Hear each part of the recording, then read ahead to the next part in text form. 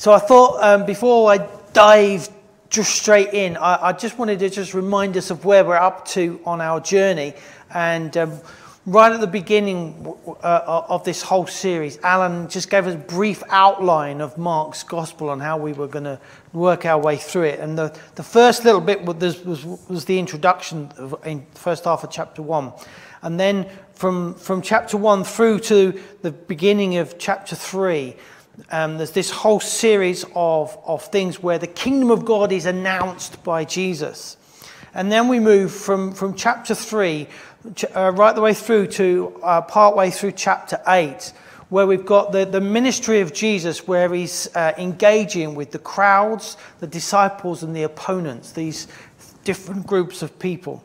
And then from chapter 8 to chapter 10, it tends to narrow down and is much more about the disciples and the discipleship journey, which all comes to a climax, chapters 10 to 15, in the betrayal, the death and the resurrection of Jesus, that last week of Jesus' life, which we often refer to as Passion Week, and then the closing summary in chapter 16. So here we are, chapter 6. We're in the middle of the section on this general ministry where Jesus is talking about the kingdom of God, and we're seeing Jesus interacting with these different groups of people as he talks his word, as we're reading our way through the chapter. In chapter 6, we have 6 little sections, really, which is really challenging because I wanted to do 6 sermons. Yeah. And I thought to myself, 3 hours, no, that's not going to work. So I'm going to have to be really, really brief on each of these 6 sections. So 5 of them, we continue to see Jesus teaching and demonstrating the kingdom of God. And there's one little section, not so little section actually, but one section which is almost like a diversion, where Jesus Mark gets diverted to talking about the death of John the Baptist. So we're going to start with Mark 6. Jesus is heading to Nazareth, so I'm going to read from verse 1. So he went away from there and came to his hometown, and his disciples followed him. And on the Sabbath he began to teach in the synagogue, and many who heard him were astonished, saying, "Where did this man get these things? What is the wisdom given to him?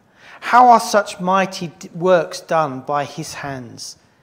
Is not this the carpenter, the son of Mary, and the brother of James and Joseph and Judas and Simon? Are not his sisters here with us?" And they took offense at him. And Jesus said to them, "A prophet is not without honor except in his hometown and among his relatives and in his own household." And he could do no mighty work there except that he laid his hands on a few sick people and healed them. And he marveled because of their unbelief. And he went about among the villages teaching. Every time I look at this chapter, I see something that I haven't put in my notes, which is really dangerous. And one of the things that makes me smile when I read that little section is when it says, Jesus could do no mighty work there except that. And I kind of think to myself, if we had that type of exception, we would be amazed, wouldn't we? Could only heal a few sick people. Well, if we could see a few sick people healed, we would be astounded. But that was considered to be not particularly productive. So this little passage tells us about Jesus' visit to his hometown of Nazareth. He's speaking in the synagogue, and there's some things about these people that are listening that I find interesting or worth noting.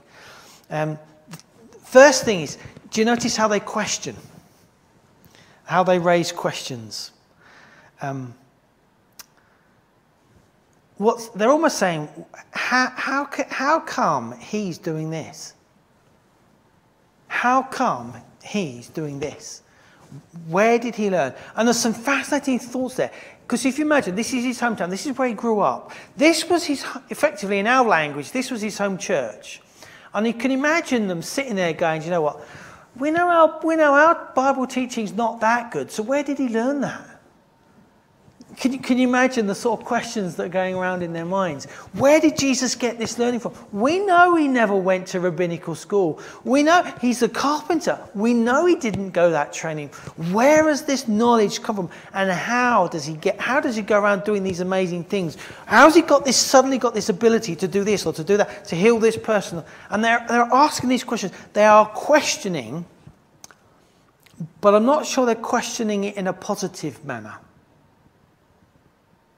They're kind of almost saying, whoa, who does he think he is? There's almost that element creeping in. Because they were familiar with Jesus. Because they list off this family. Yeah? They just list them all off, all the kids. Interesting, Mark records him as Mary's son. That's an interesting one. That was not common practice. Wonder why Mark records it that way. What was implied with that? Was it a bit of a slight? Or was it just the fact that Mary was there? Just an interesting question. Just an interesting thought. And then their unbelief. Jesus marveled at their unbelief. It's almost like the stage was set almost before he started. That, well, he's probably the most famous person that's ever come out of Nazareth, so we better let him speak. But I'm not sure they wanted to believe him. But I find it fascinating that, again, as was mentioned last session, that there's a connection between faith and the miraculous works of Jesus. And it's just here again. Jesus was not able to do much because of their unbelief.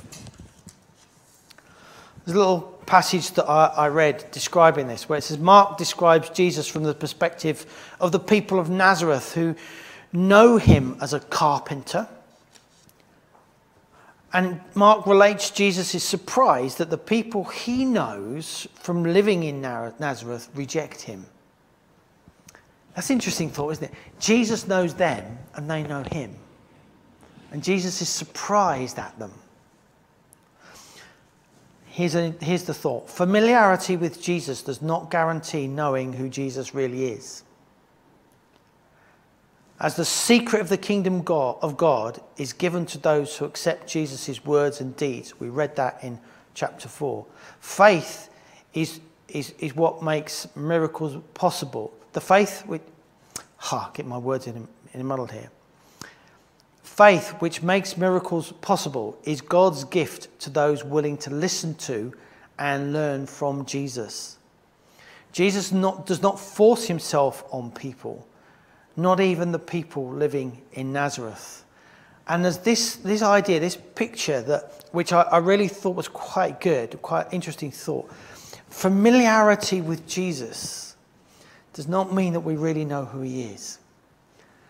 And that just made me stop and think. And I'm going to have to move on. There's so much more I'd like to dig out of that passage, but we'll have to move on. But I want to just pause and just think for a minute. What lessons are there from this little section for us? And the first lesson that I've noted is this. We need to really be careful and be aware of the danger of thinking we know. I don't know about you, but I mean, I know I've got the truth. Yeah, I know I understand. I mean, come on, I've been to college, I've studied, I've read the books. I know what I'm talking about. And there's a real temptation for us as believers in Jesus to think, I know the truth.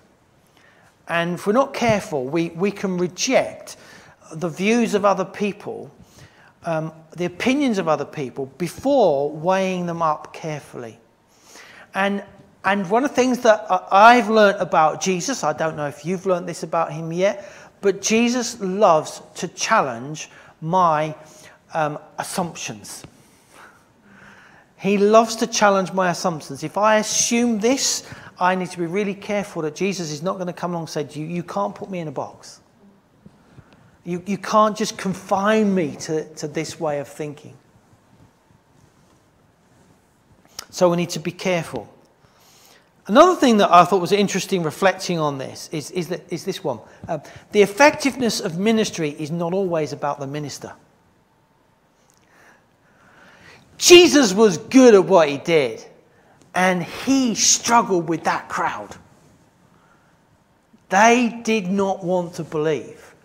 And so what he could do and what he could achieve was limited. And it just reminds me that if even Jesus struggled at times, we need to acknowledge that God gives people free will. And God has given everyone the freedom to reject him. And that's not always an easy thing to accept. But ministry, the effectiveness of any ministry is not always about the minister. It's much bigger than that. It's about what is God doing in the room? What is God doing through a life? What is God doing in the lives of everyone around? How is he working in the lives and the hearts of the people who are listening? There's so much happening that we don't necessarily see or understand. So 2 little thoughts. We need to be careful about what we think we know, and we need to remind ourselves that ministry is not always, the effectiveness of ministry is not always about the minister. It's not always about the person who's doing the ministry. It's often about what is happening in the lives of everyone else. Watching the clock, needs to move on. Verse 7, Jesus sends out the 12. And Jesus calls the 12 and began to send them out 2 by 2 and gave them authority over the unclean spirits. He charged them to take nothing for their journey except a staff, no bread, no bag, no money in their belts, but to wear sandals and not put on 2 tunics. And he said to them, whenever you enter a house, stay there until you depart from there. And if any place will not receive you and they will not listen to you when you leave, shake off the dust that is on your feet as a testimony against them. So they went out and proclaimed that people should repent. And they cast out many demons and anointed with oil many who were sick and healed them. Right at the beginning of this little section, there's a sentence that immediately grabbed my attention. And I think this is something we in our contemporary world do need to wrestle with and do need to explore, I would suggest. I'm not sure I've got time this evening to really delve into this in any detail. But my question is this: does Jesus give power or authority? And is the distinction important? There you go. That's a teaser for you to think about. Because it says here, he called them together, sent them out, and gave them authority over the unclean spirits. That, I would suggest that authority enabled them to exercise power. But I just throw it out as a thought. Yeah, I haven't got time to dwell on that one. So I'm just going to park that there. Leave that for you to think about and discuss and ask questions. So Jesus commissions the disciples to join him in announcing the kingdom of God. Yeah, that's the commission. He commissions them to join him in announcing the kingdom in words and in deeds.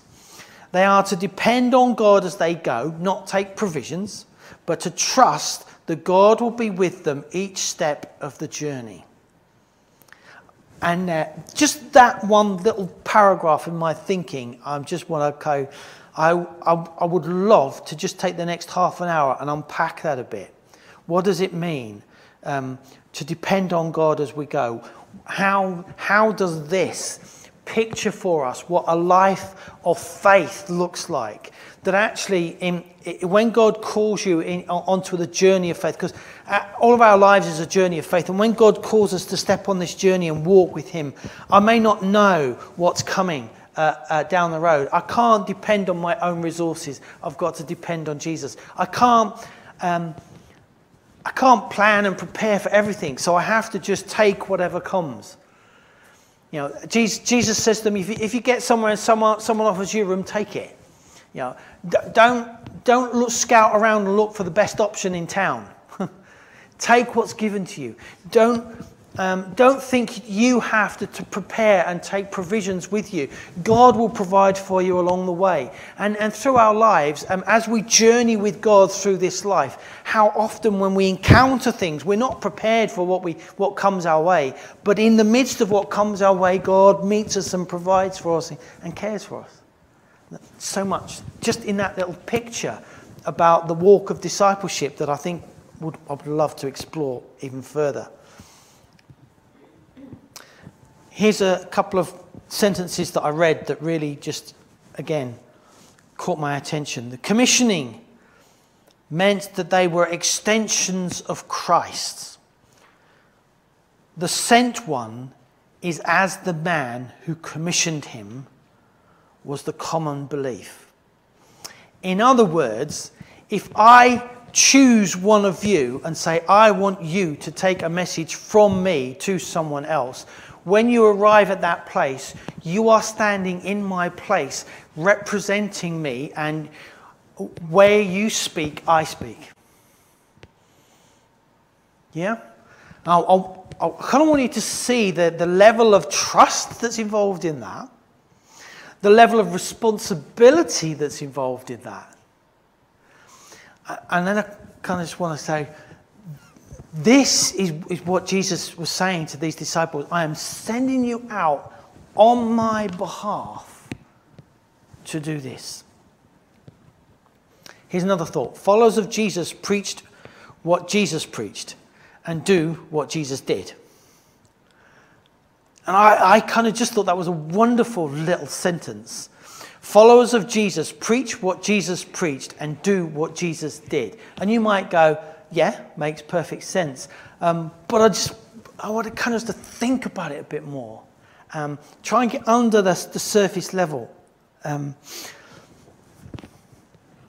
One of the things that struck me as I was working through this chapter is often we talk about, in contemporary society, particularly in the Western church, we talk about, often contrast preaching the gospel and living the gospel. And living the gospel, we normally mean things like being good people, feeding the poor, feeding the hungry, caring for the poor, all that type of stuff.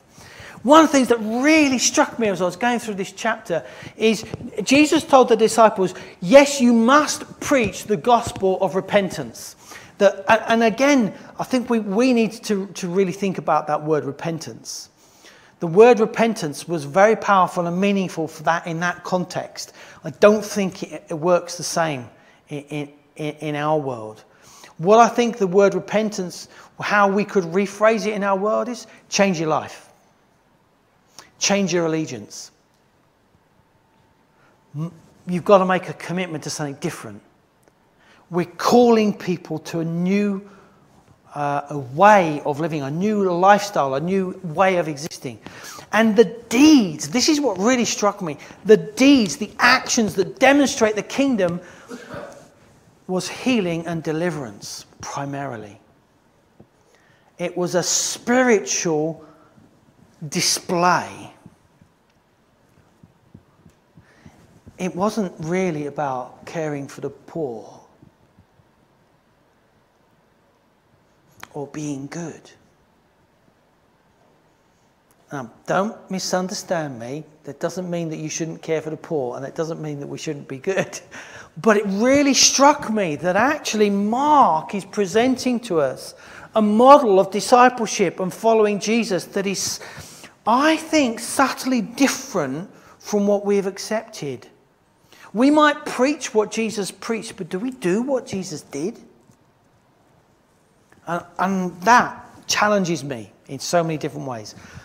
Swiftly moving on. The minimum of provisions was meant to call out the maximum of faith. I like that. And I'm sure Alan could talk lots about how that works out. That when you set out on a journey and you're trusting God for your provision every day, that actually I have not got any money in my pocket, and actually I have not got any food to eat, and it's getting to dinner time and I'm starting to feel hungry, and you have to stop and say, please God, will you send me a meal? And that's where your dependence on God has to rise up. Your faith becomes dependence. Your faith becomes a confidence that the God who sent me here is the God who will provide for me here. Again, so much I'd love to just delve in and tinker around with that, but I haven't really got enough time. So I want to just, a lesson from that little section. Mark gives a clear picture that the mission and ministry of Jesus, which he invites his disciples to join, is one of teaching and demonstrating. The kingdom of God needs to be explained and demonstrated so people can see and understand what God is offering us in and through Christ. So this requires faith. Faith that what God says is true, and that God will back up his truth with his action. Don't know if you've ever been in a situation, I can remember being in a situation where someone came to me and they said, Jeff, I want you to pray for me. And I said, right, okay. And they said, this is what my situation is. And I said, okay. And I prayed with that person. And after I prayed with that person, I tried to sound confident.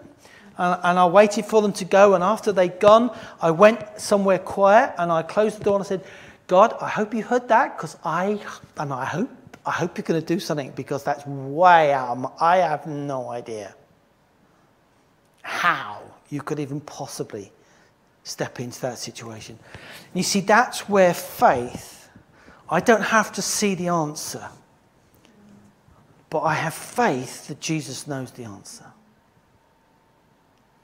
And even when I'm praying, I don't have to know what God is going to do. I just have to know that my God is a God who does things. Can you see where I'm going? Faith. We have to have the faith that God will back up what he says. If we're to stand on God's word, then we have to believe that God will keep his word. And that's where the demonstrating bit kind of comes in. Because when it says at the end of the gospel, when we get to Mark 16, there's some corkers there. Some wonderful things there about what we're meant to be doing, about healing the sick and all sorts of stuff.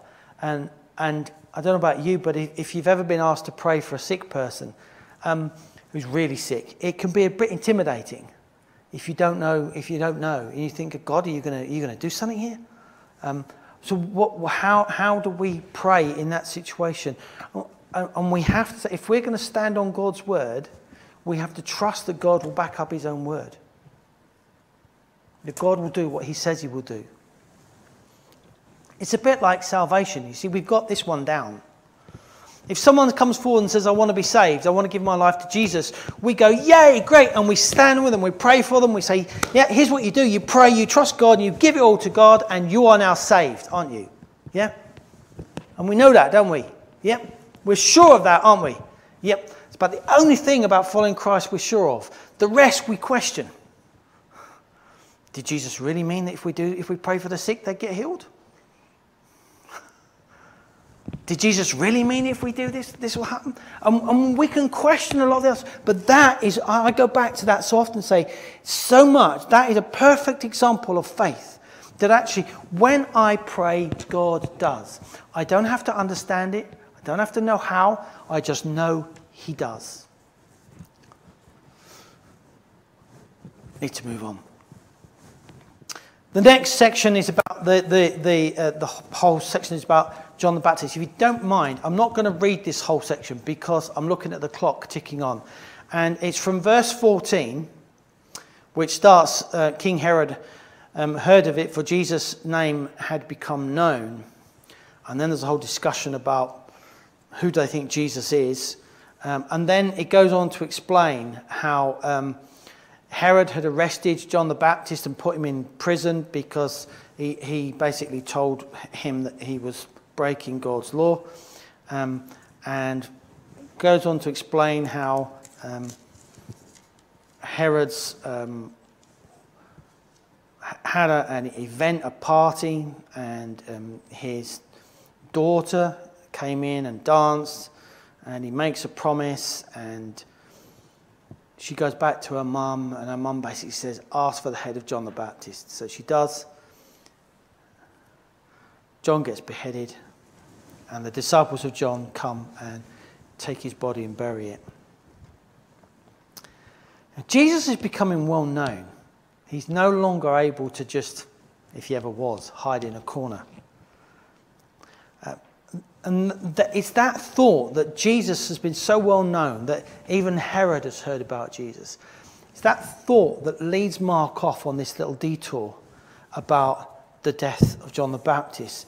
But this detour serves, I think, quite an important purpose. I want to go back again to the beginning of this series when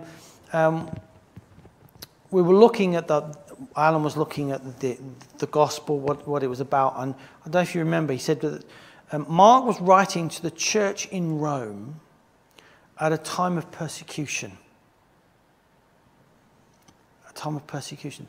So through this, in this chapter, just in this chapter, as well as other places, Mark drops out little thoughts that, remember, Jesus faced rejection and discrimination and opposition. And we're called to follow Jesus, so if Jesus faced it, then we face it as well. It's part of the package of discipleship. And John the Baptist, likewise, faced prison and death, even though he committed no crime. And that kind of sparked a thought off in my head. John, the forerunner of Jesus, the one who went before, prepared the way for Jesus. We often think of it as his preaching and his message, but even in his life, John was arrested, actually declared innocent by the authorities, because Herod says he doesn't deserve to die. And yet he was executed because other people were trying to protect themselves. Herodias, Herod's wife, was protecting herself because John was challenging her marriage to Herod.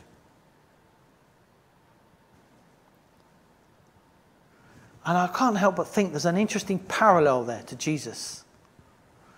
When we get to see the last week of Jesus' life, how he's arrested, he's declared innocent, but actually he's executed because the Jewish leaders were more concerned about protecting themselves than doing what was right. And in all of this discussion about John and about what's happening with Jesus, Mark is underlying the fact that, again, this is a little quote, that missionary work is dangerous and that discipleship is costly, both taking place in the context of admiration, opposition, and rejection, and the real possibility of martyrdom. Now again, for us in this country, at this time, in this part of the world, all of that sounds a bit extreme, but at this point in history, in this year, most Christians in this world do not live in the West. And a significant proportion of the church, of followers of Jesus, the idea of opposition, rejection, persecution, and even martyrdom is not just theory. It's real. Very, very real. And just as those Christians in Rome needed the reminder that when they were facing the opposition and the persecution and the potential death, that actually they were just following in the footsteps of their master. And they were following in the footsteps of other believers. But this made me think about what's the lesson for us? Because that's the idea of someone killing you for being a Christian is pretty extreme in this country. But it did raise a question for me. Following Jesus is potentially costly. So do we value Jesus enough to pay the price? That's my question. Do we value Jesus enough to pay the price? Like the parable of the man who found was it a pearl or treasure hidden in a field? And he went and he sold everything so he could buy that field. And Jesus said that's a picture of the kingdom of God. That actually, am I willing to let go of everything to have Jesus? Does Jesus mean that much to me? Do I value him that much? It's quite a challenge, isn't it? Interesting thought. Anyway, I've got to move on. I want to read this bit because I like this bit. Feeding of the 5,000. Just check the verse, number 30. The apostles returned to Jesus, and do you notice we've jumped back again now to Jesus sent them out. They went and did this amazing stuff, and then they come back. The apostles returned to Jesus. Interesting, they're called apostles now. It's just a little throwaway thought. And told him all that they had done and taught. And he said to them, "Come away by yourselves to a desolate place and rest a while." A lovely thought about that phrase, desolate place. A wilderness, a quiet place, a remote place. The desert, you could interpret it all sorts of different ways. For many were coming and going, and they had no leisure even to eat. They went away in the boat to a desolate place by themselves. Now many saw them going and recognized them, and they ran there on foot from all the towns and got there ahead of them. And when he went ashore, he saw a great crowd, and he had compassion on them, because they were like sheep without a shepherd, and he began to teach them many things. And when it grew late, his disciples came to him and said, "This is a desolate place, and the hour is now late. Send them away to go into the surrounding countryside and villages and buy themselves something to eat." But he answered them, "You give them something to eat." And they said to him, "Shall we go and buy 200 denarii worth of bread and give it to them to eat?" And he said to them, "Well, how many loaves do you have? Go and see." And when they had found out, they said, 5 and 2 fish. Then he commanded them all to sit down in groups on the green grass.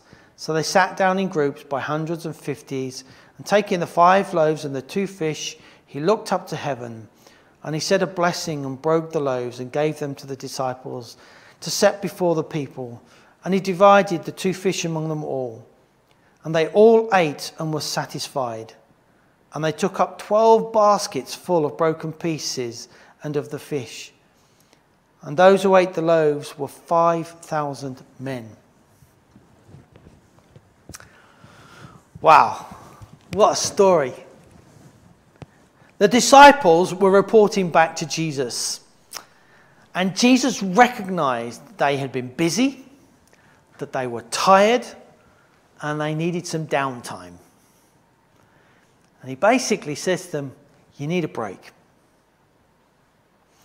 As one commentator said, they did not even have time for a snack. I think that's a very loose translation of that verse. And I want to just hit the pause button here, and I want to throw out a question and a challenge. And I'm looking at everyone in this room, and I'm probably thinking, you guys are probably not the people that need to hear this challenge. Might be, but I suspect probably not. I keep being told life's different now. And I just want to say, really? They were struggling to cram in time for a meal. Doesn't that sound familiar?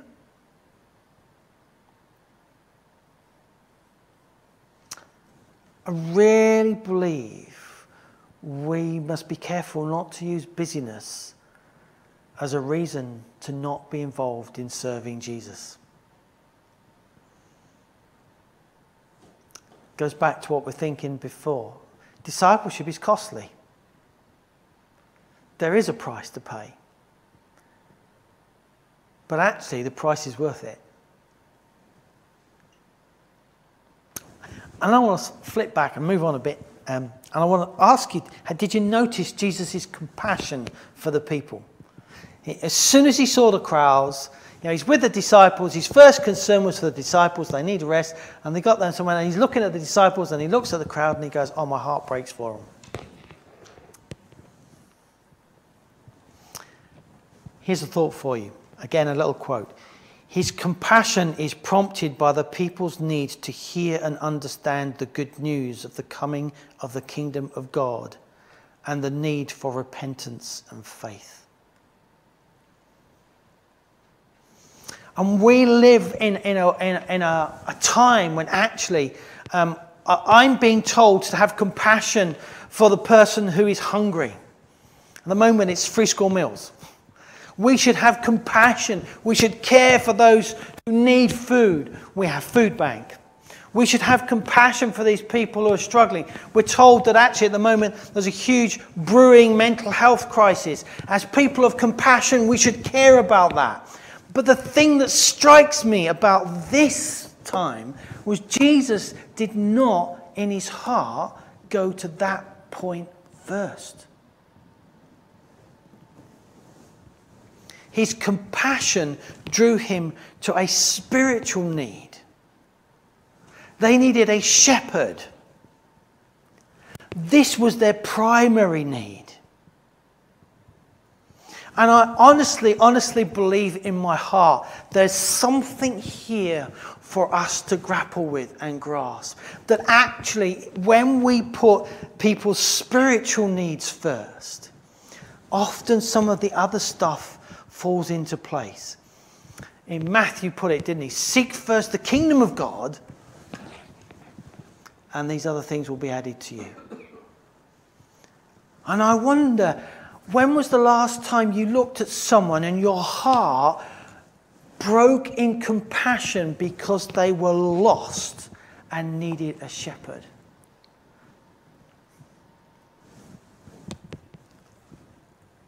Interesting thought.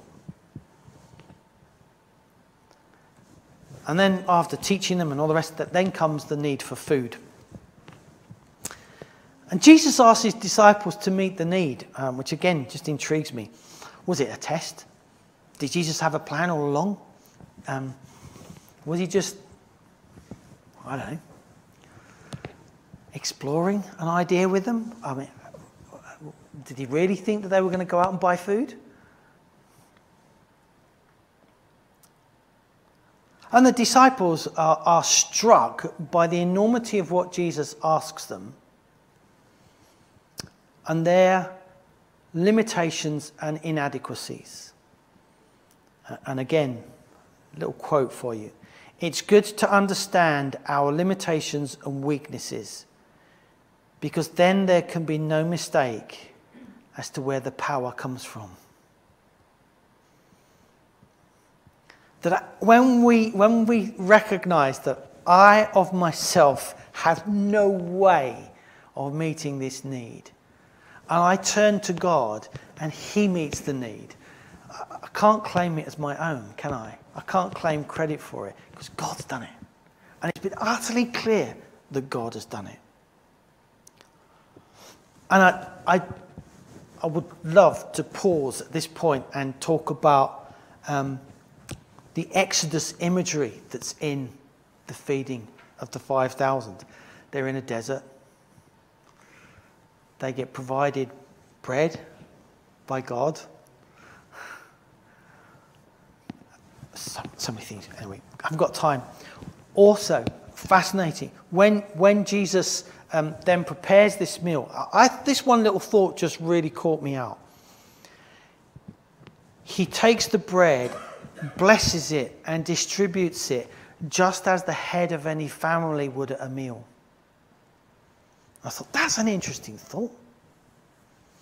Just as the head of the father in the family at home would take the bread and pray a blessing over it. This was the Jewish custom. And then the family would take of it and eat.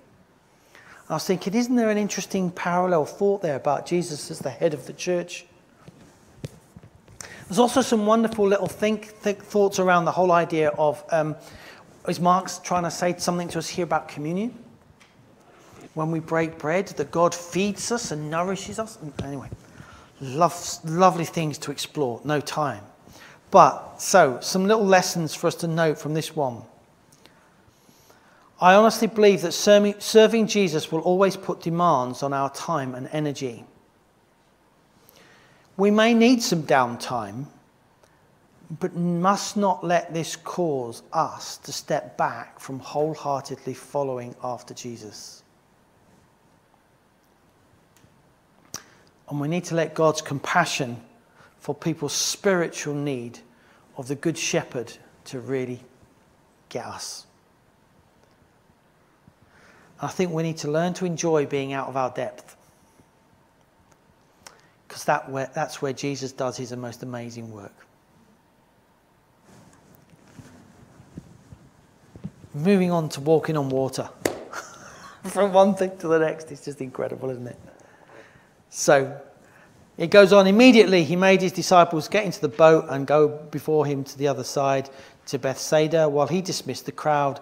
And after he had taken leave of them, he went up on the mountain to pray. And when evening came, the boat was out on the sea, and he was alone on the land. And he saw that they were making headway painfully, for the wind was against them. And about the 4th watch of the night, he came to them walking on the sea.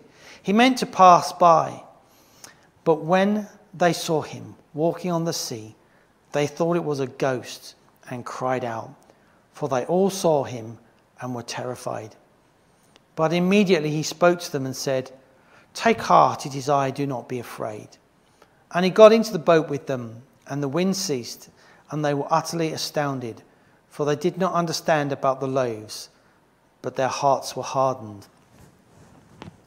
Again, so much we could explore here. So, Jesus sends off the disciples, says, right, get on with you, go away. And then he goes up a mountain or a hill to pray. And this reveals an important lesson for us. Jesus' relationship with the Father was close and intimate because he took the time to be alone with the Father. Public ministry flows from private intimacy. If we want God to be seen in us and through us by others, we must take the time to grow our inner life with God through devotion, worship, thanksgiving, and praise. And it just reminded me that, elsewhere, didn't it? Jesus said, "You freely you've received, so freely give." If you've not received, how are you going to give? You can receive freely, but if you haven't received, how are you going to give? It also reminded me of the little book, The Divine Mentor, which I hope some of us have read. The chapter at the beginning of that book about feeding yourself, and how Wayne Cordeiro says, look, if you're trying to live spiritually, live off of Sundays, you've got a problem. Because actually, if you were telling me that physically you only ate a meal on a Sunday, I'd be saying to you, what? Why? And if you were saying, that, well, I've got food in my cupboard, and you still weren't eating, I'd be going, you're crazy. We have spiritual food. We have our Bibles. We have access to the Father through prayer. If we don't feed ourselves, we're going to be weak and skinny and not be able to do a lot. because we won't be healthy. Jesus understood this, which is why he took time out and got away. And it was just him and God.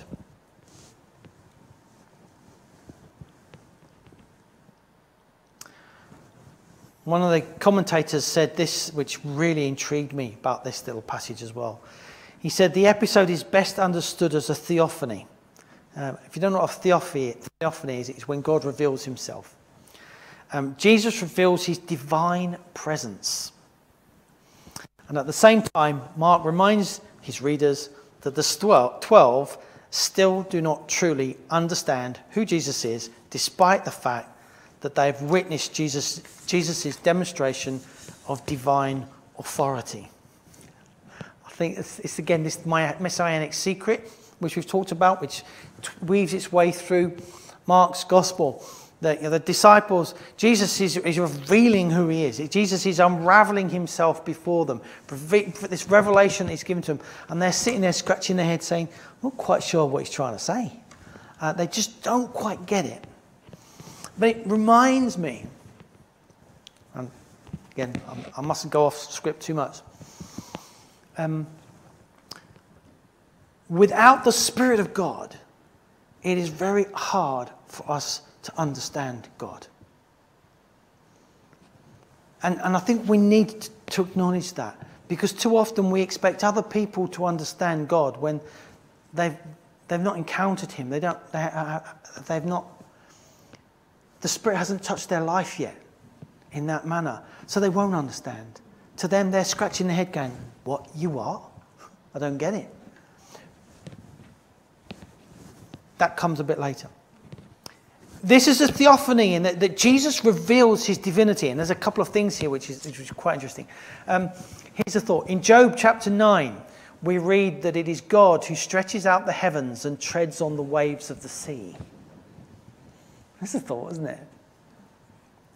And throughout the Old Testament,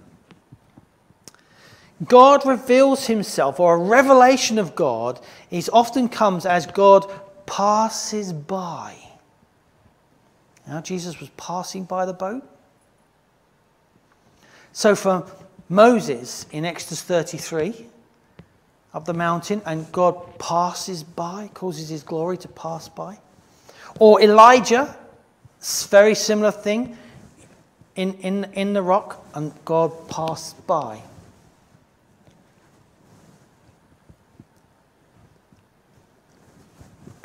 And even with all this revelation going on, the disciples are struggling to understand. And it's been noted that the disciples should have moved beyond the stage of instinctive astonishment to one of understanding who Jesus is. They are still sitting there, astounded, going, who is this guy? The penny hasn't quite dropped yet. Is that what Mark meant about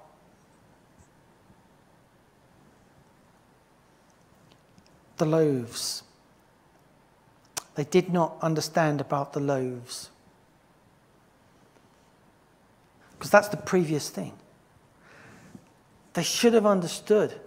If someone can feed a massive crowd from five loaves of bread, that's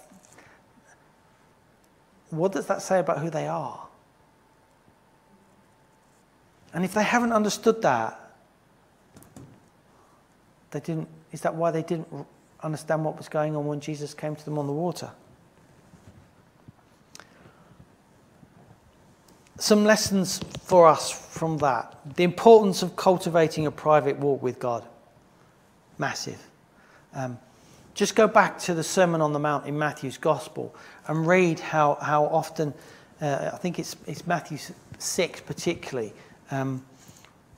what God sees in the secret place, in the private place. Go and look up those phrases. Fascinating. We need to have a daily, regular life with God. then also the importance of taking in and understanding the revelation that we're already being given about Jesus. If we don't take on board what God has already shown us about Jesus, how will we build on that when he reveals something new?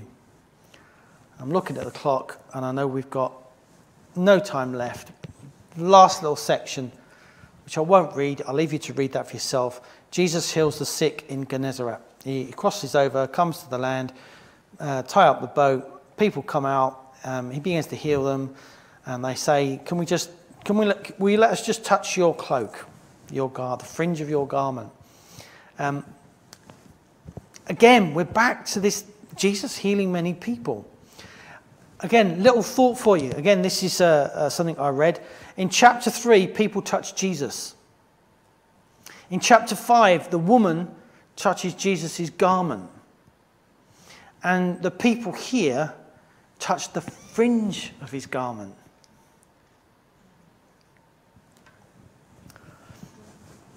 I don't know if there's any relevance to that at all, but it's interesting, isn't it? But the fact that the people implored him that they might touch even the fringe of his, they asked, can we just touch? Implies faith. Which brings us back to where we started from. The connection between faith and the miracle. So my short lesson to learn from that. One touch from Jesus can change everything. We are invited to believe and have faith. And to reach out to Jesus, expecting him to change us, heal us, deliver us. So, in conclusion, how do you bring all of those thoughts together from one chapter? Well, Jesus reveals, proclaims and demonstrates the kingdom of God to us. And we're invited to believe, to have faith, not just for ourselves, but to join Jesus in the proclaiming and the demonstrating of the kingdom to those around us. The mission is costly. It will demand our time, our energy, and may well bring opposition and even suffering. But Jesus can provide for us because he's God and he is able.